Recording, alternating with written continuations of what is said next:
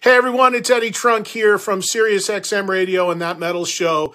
And I wanted to drop by to give a shout out to the music of the band Lost Circus and their self-titled debut release, which you can check out on Apple Music and Spotify and the streaming services. Now, I'm going to be totally honest, and anybody who listens to me and knows me knows that I am honest when it comes to my tastes and my feelings about music.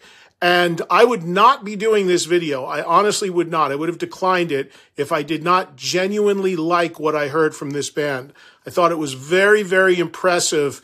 It really brought in all the things that I love about great hard rock and heavy metal. Tasteful guitar playing, great production, good songs, and great vocals. I mean, if you love classic sounding metal, I don't know anybody who would not like what they would hear or what I just heard by going to the streaming services and pulling up Lost Circus. I checked out some killer songs. I made a note here, Broken Shadows, the opening track I thought was really cool. And also Come to Me, Ashes in Rain, She's a Fire. I mean, I truly did listen and I really liked what I heard. If I didn't, I swear to you, I would not be making this video and making this message. It's so incredibly hard for new bands to get traction out there and stand out. There's so much noise out there. There's so much clogging the pathways, people trying to figure out what's worth checking out, what's not when it comes to newer bands or emerging bands. So I feel totally confident and comfortable making this video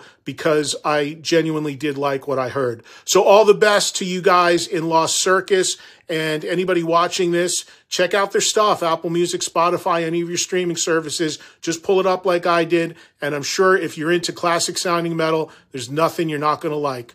Best of luck to you guys. Keep rocking. Look forward to seeing where things go for you. And everybody check out Lost Circus. Take care.